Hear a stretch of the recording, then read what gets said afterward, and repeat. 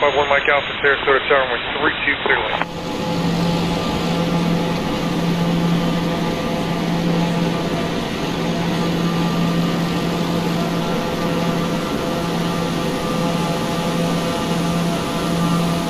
Hello everyone, and thanks for tuning in to this special edition of FS MaNiA. For the first time, we're showcasing the recently released Microsoft Flight Simulator. Today we're in Sarasota, Florida, which, by the way, is where we ended our last video flying the X-Plane TBM 900 by Hot Start. Microsoft Flight Simulator has been out a few months now, and I've spent more hours than I care to count getting familiar enough with the new simulator to create a decent video. In a few minutes, I'll share my thoughts and opinions on how well or poorly I think this brand new platform measures up for a state-of-the-art desktop flight simulator. For our inaugural MSFS flight, I selected the Daher TBM 930. I think it'll be interesting to compare this MSFS default TBM 930 with the X-Plane payware version of the TBM 900. I've planned a short cross-country flight to the subtropical paradise of Key West, Florida. Located closer to Cuba than to Miami, Key West is a unique confluence of history, climate, natural beauty, cultural diversity, architecture, and romantic appeal. The city's motto is, "Close to perfect, far from normal." The TBM 900 series holds the distinction of being the fastest single-engine production airplane in existence. At max power, the TBM 930 burns only 60 gallons an hour. Not bad at all for an airplane that's near the performance of many light jets. The TBM 930 is equipped with the Garmin G3000 avionics suite. The G3000 system is a big improvement over the G1000 thanks to its integrated touchscreens, which permit the pilot to perform nearly all interactions with the system on its smart and shallow menu architecture. The package includes 3 high-resolution flight displays, which are not touchscreens. Synthetic vision is standard. Below the flight displays are the 2 Garmin GTC 580 touch controllers. The TBM 900 has a seating capacity for up to 6 people, including the pilot, and a maximum payload of 1,400 pounds. She is 35 feet long, 14 feet high, and has a wingspan of 42 feet. The Pratt & Whitney PT6A-66D turboprop engine fitted with a 5-blade Hartzell constant speed propeller is rated at 850 shaft horsepower. Maximum cruise speed is 330 knots, service ceiling is 31,000 feet. The price for the TBM 930 is slightly north of $4 million US. Fun fact, for the 2020 TBM 940 model, Daher has introduced several upgrades that include auto throttle, automatic de-icing, and home safe, which is an emergency system that automatically brings the airplane to a runway touchdown if the pilot becomes incapacitated. I say let's put the 940 on our payware wish list. Alrighty then, I'll leave it there. Climb aboard, buckle up, let's fly to Key West.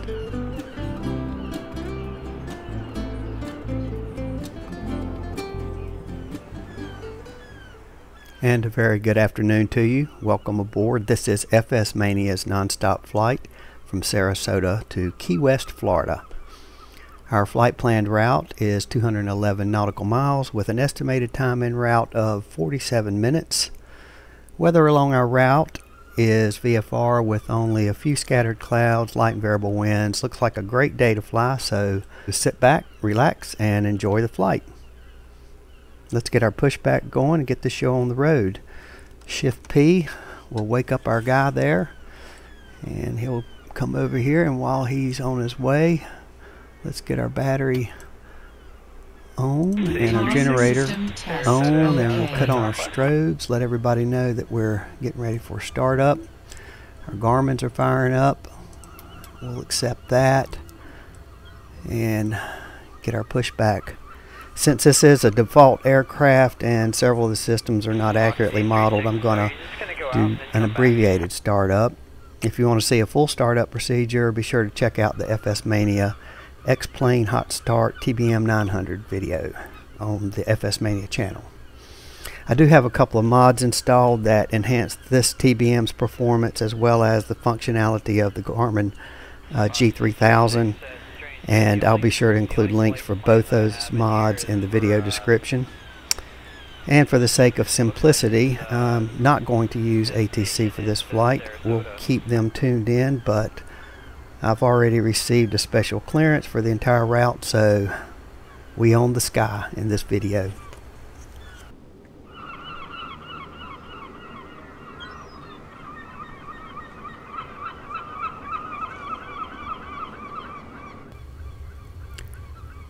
Alright, I think that's good. I appreciate it. And park and brake set. Clear the, okay. Thank you. Clear the caution. And let's get up here and check everything. Okay, we've got our strobe on. Basically, all we need to do now to get this thing started is get our boost pump in the on position.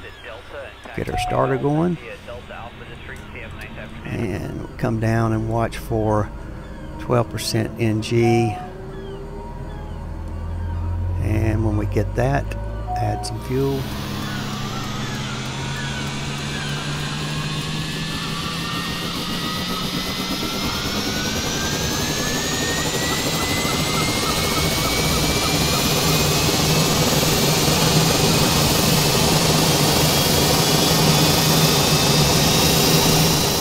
There's 50%. Bring it on up into flight idle, and that's a good start. Now we can come back up here, kill our strobes, bring our nav lights on. We'll cut on some panel lights. We've got our generator on.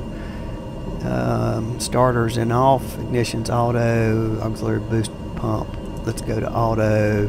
Autopilot and trims are on, and we'll need some oxygen since we're going to be above 10,000. And I think we're good up there. Over here, we'll cut on this inert SEP for taxi and take off. Add a little bit of air conditioning. Let's get our bleeds up into the auto position. Check our CAS messages, just what we should have, and let's come down and get our PFD and MFD set up and our radio. So we're going to put the nav source to FMS since we'll be using the GPS.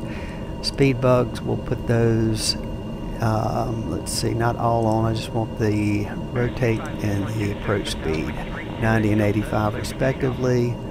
Go back, and the inert SEP's on, thank you very much. Kill that caution. MFD, let's get our flight plan plugged in. So we are in Sarasota, so put that in, and we're going to Key West, so let's put that in, and we're going to put in some en route waypoints. I want to show you how to do this on ForeFlight real quick too as well. Let me finish here. In fact, actually, let's do that. Go ahead and show you how to put this into ForeFlight. I use ForeFlight a lot when I'm doing when I'm flight simming. So I'm going to bring up our flight plan and just type in our departure, which is Sarasota. SSRQ. Hit the space bar. We've got Sarasota in there, and I'm going to type in the waypoints that I know that we're going to use. I'll show you how to get those later. So there's Sabi, and then Carter is our next waypoint, and Carnew, and then Key West.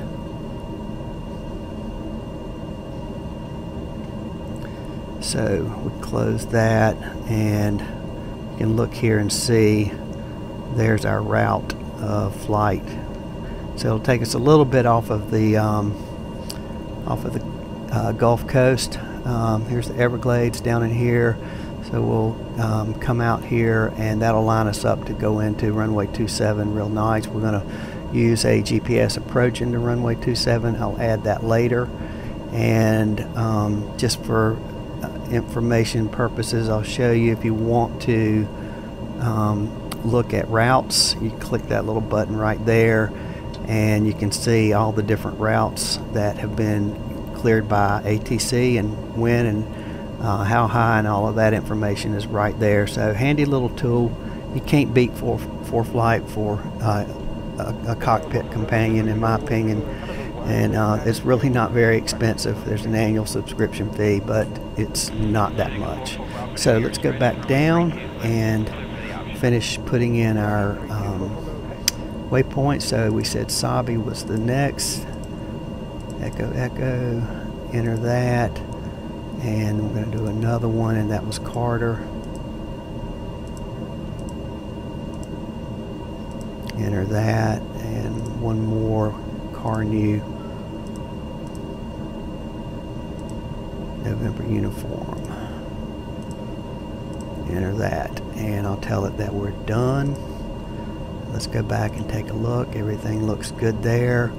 Let's zoom out enough to see that the route looks reasonable. It does to me. So we can zoom back in, and let's come back then to our Navcom. We'll put in a squawk code, and it is on out. It should be standby and go to out when we altitude when we take off. It's not going to do that. That's okay. It's not modeled 100%. There's several things that aren't modeled 100%, and we're going to live with those. This is a default aircraft. So I'm going to be sharing some of my thoughts about MSFF,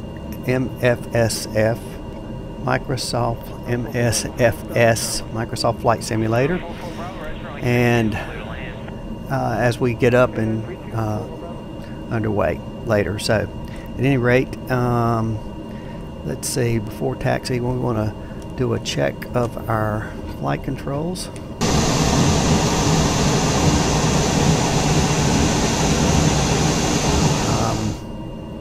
The inert set we've cut on, and so basically we can get our taxi light on and get out of here.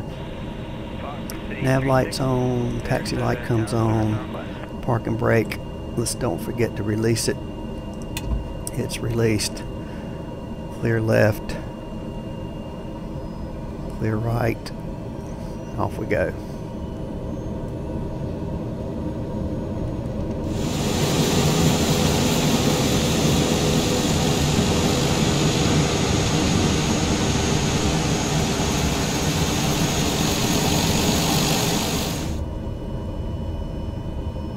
Just a short taxi out here to our departure runway 32. We're going to take an intersection departure, but we will have 8,000 feet of runway, which is more than enough.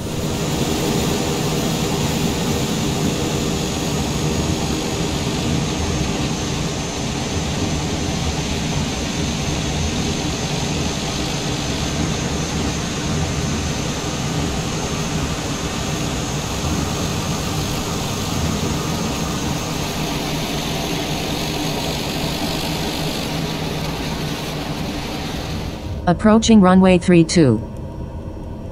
Thank you, ForeFlight.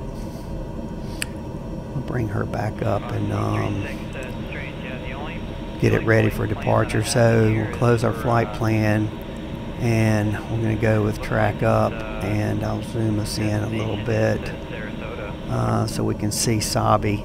And right now track's not up because we're not moving, but it will come up. So that's where I want that, and I think we're okay right there. And let's cut on our pitot heat and our stall warning heats over there.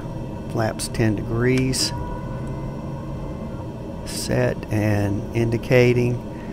Our toga, we'll put that on, so we'll get a flight director and cast messages. We've got inert set, that's it. We'll cut on our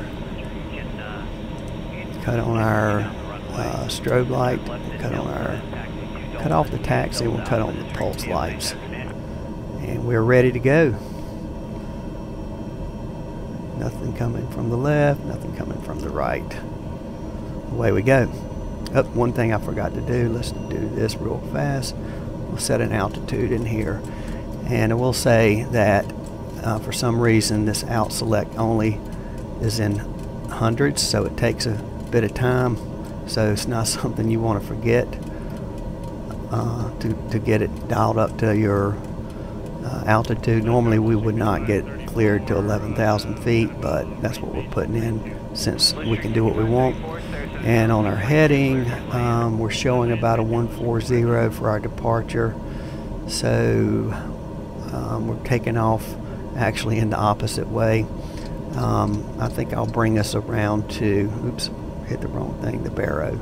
Let's push it and go back because it's standard.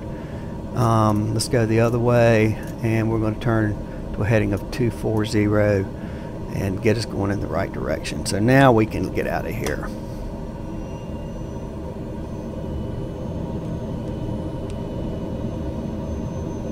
Approaching runway 32.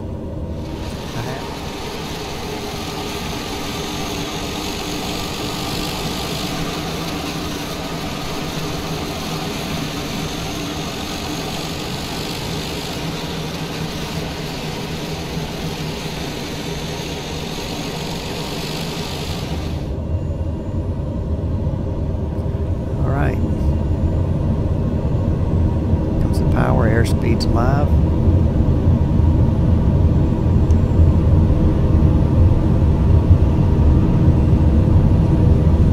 Knots.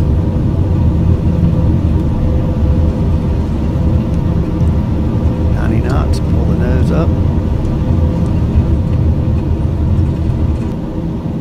Gear coming up.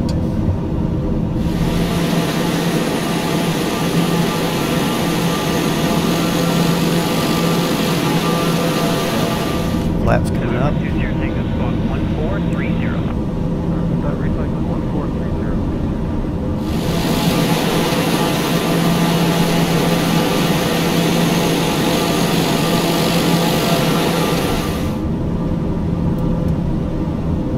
Okay, yaw damper is coming on. And I think flight level change. Heading. And autopilot. Follow the flight director. We're off and on our way.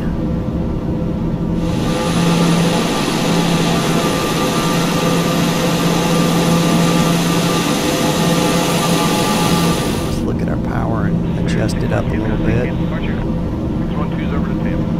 That should be good there. And let's bring the heading on around. We'll keep the turn going towards our own course heading.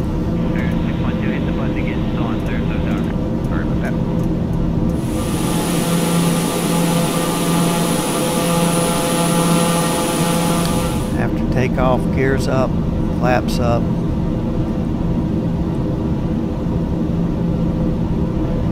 We're in the climb.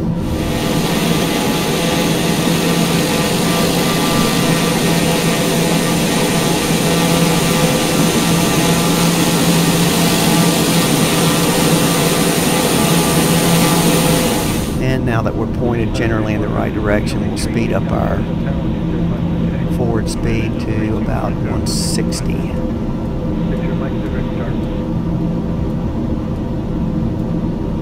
Okay, everything's set. That's the way I like it. And when we get close to getting on course, we'll go into the nav mode, and we'll call that a good departure. Take a look at ForeFlight. We're still in the turn a little bit, but we'll intercept this course outbound, and then, like I say, we'll go in the nav mode. You can see it here as well.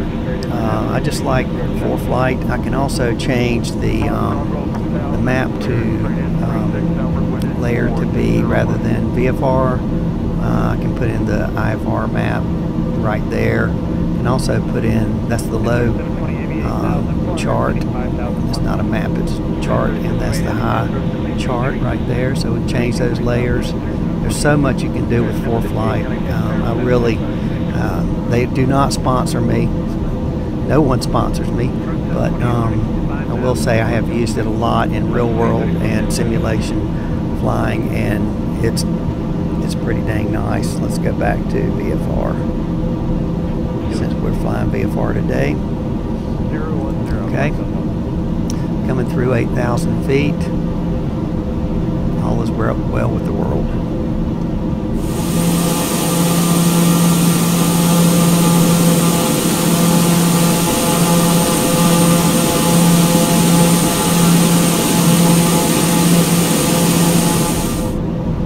So, beautiful day, a few clouds. Hopefully, some of those will clear off before we get to Key West so that we can see an amazing sunset when we get there. It's coming through 10,000 feet. Let's ditch our pulse light. And we should have already done this. Better late than never. Cut off our inert SEP and really have to pay attention to the torque because it climbs rapidly.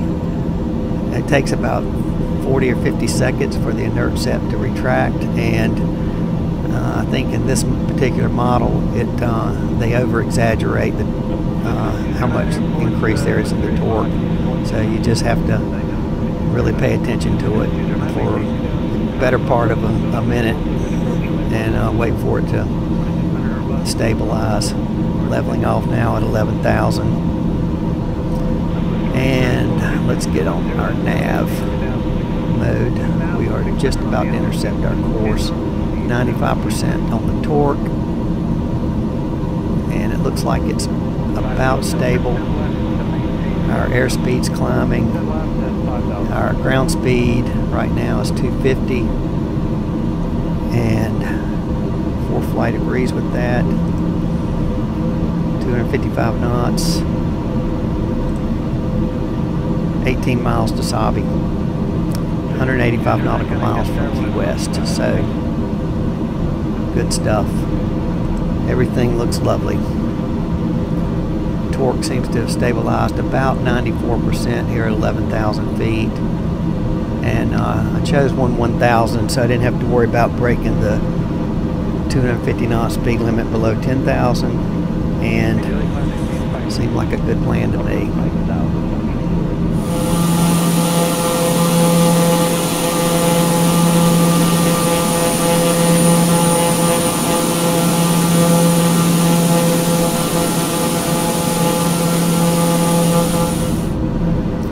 Okay, so looks like everything's set up the way I want it, and while we're in the first part of our cruise, let's just chat a few minutes about Microsoft Flight Simulator, and I'll share my thoughts on it.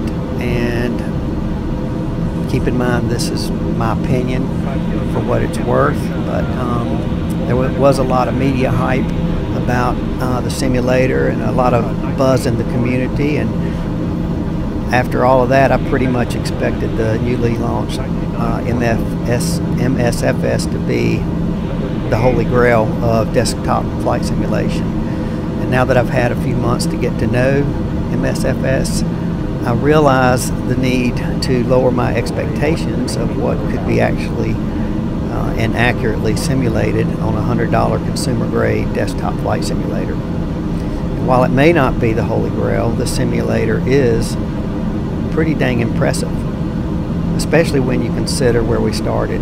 And I should know because I was there. I began primary flight training back in 1978 at a time when there was no such thing as a desktop flight simulation. Microsoft Flight Simulator 1 was introduced in 1982, and somehow I managed to score a copy of FS1, which amounted to one 5¼ inch floppy disk on an IBM XT running MS-DOS with a monochrome monitor. To say the ensuing 38 years we've come a mighty long way would be an understatement. And while much of that progress is due to the development by Microsoft, don't forget, in 2006, if memory serves, Microsoft fired the FSX ACES team and left the flight simulation community to pretty much fend for itself, which we have done, thanks in large part to a lot of very talented and dedicated individuals in the AvSim and FlightSim forums. For 14 years, those folks provided support and tweaks to FSX that kept it alive until Microsoft decided to return. Hopefully this time they'll hang around long enough to see it through, but who knows? I'm sure it will depend largely on profitability. And at the end of the day, business is business. We're in the turn now headed towards Carter.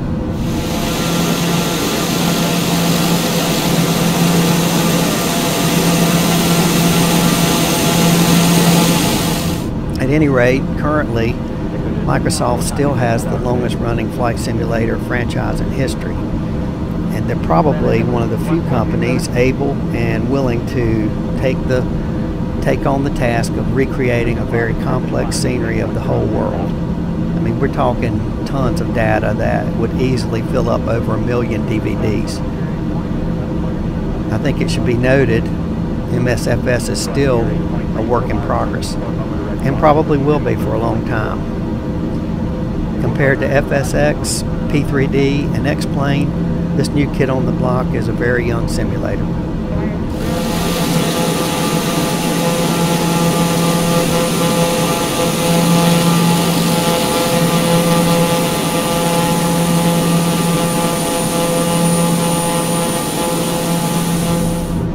Still in the early days, Asobo has released several updates to address numerous issues that have been reported. And personally, I have spent more hours than I care to count in user forums trying to solve a long list of issues.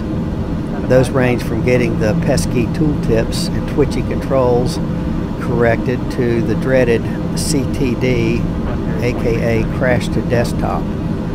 Fortunately, so far, I've been able to find solutions to most of my issues. A lot of complaints I've read in the forums are directed towards the various aircraft which are included with the simulator software. And it's true, these aircraft are not fully functional and the avionics are dumbed down, which is what I'm used to seeing with any simulator's default aircraft. In my opinion, the Microsoft Flight Simulator default aircraft are arguably as good or as bad as any other simulator's default aircraft. I think we can agree that this vanilla out-of-the-box version has raised the bar for flight simulation. Really, I see very little need to install a multitude of software add-ons that FSX and P3D and X-Plane require to get the simulator looking more realistic. And the problem with needing all those add-ons or plugins is that many of the issues simmers have are caused by conflicts between add-ons. With what I saw in the pre-release videos, it didn't look like add-on developers would have much they could offer to improve the simulator. But now that I've spent time exploring the MSFS world, I can see plenty of areas that need to be improved in terms of accuracy, realism, including airports and taxiways and signage and parking, etc. So I'm not saying that to run down Asobo, because I think it would be unrealistic to think anyone can recreate the entire planet without making errors.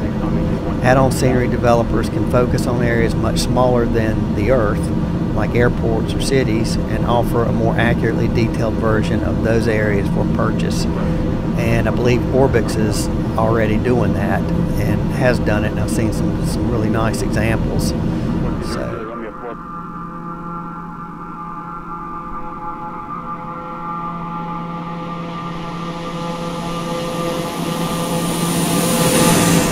I was going to say that currently this simulator, MSFS, has minimal add-ons available for purchase. There are a number of mods available that attempt to make the default aircraft and the avionics more realistic. High-quality, study-level aircraft take time to develop for sure, but they will come, and we just need to be patient. With all that said, I'll say this: I would not write X-Plane off by any stretch. X-Plane is a mature simulation platform, and by that I mean it's stable and it has a multitude of highly developed study-level aircraft available. With the introduction of Vulcan in X-Plane 11.5, I believe X-Plane will be able to ratchet up their graphics and hopefully their weather depiction to a level on par with MSFS. MSFS is by no means perfect. Flight simulation isn't perfect. Aviation isn't perfect. There are glitches in the real world of flying and on the simulator, and they have to be dealt with both in the air and on the ground.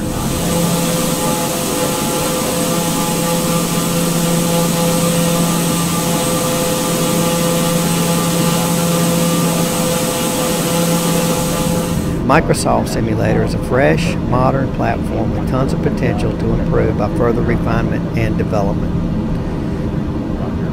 We will probably always have to do some tinkering to software with the complexity of a flight simulator that puts the entire globe at our fingertips. But as for me, I'm pretty pleased when I can fly the vanilla envelope default version of a simulator and have it look and perform on a level never seen before in desktop consumer grade flight simulation. So that's my 2 cents for what it's worth. And let's pay attention to where we are and where we're going. Bring up ForeFlight again. And everything I get right here, I can get over here, but the print is a little bit small, and I really need to zoom in tight to be able to read any of this stuff here. It's almost, I don't know why it's so small, but it is that small, and it's hard to read, and it's clear, but it's just hard to read. But I can easily read that it's 65 nautical miles to Carter, and it is 131 nautical miles to Key West. We're cruising ground speed of 278 knots. The TBM will go faster at higher altitudes. But this is a short flight. We're going to be there in 2 shakes. I'm going to cut the cameras off right now, and I will cut them back on as we prepare for the descent. So I'll see you guys in a few.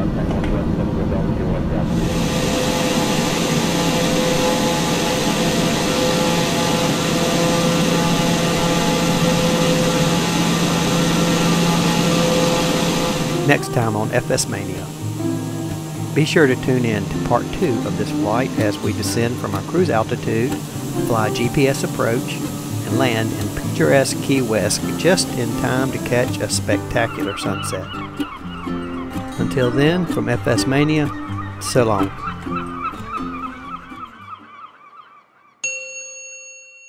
Number 00 Juliet, contact Miami Center 134.75.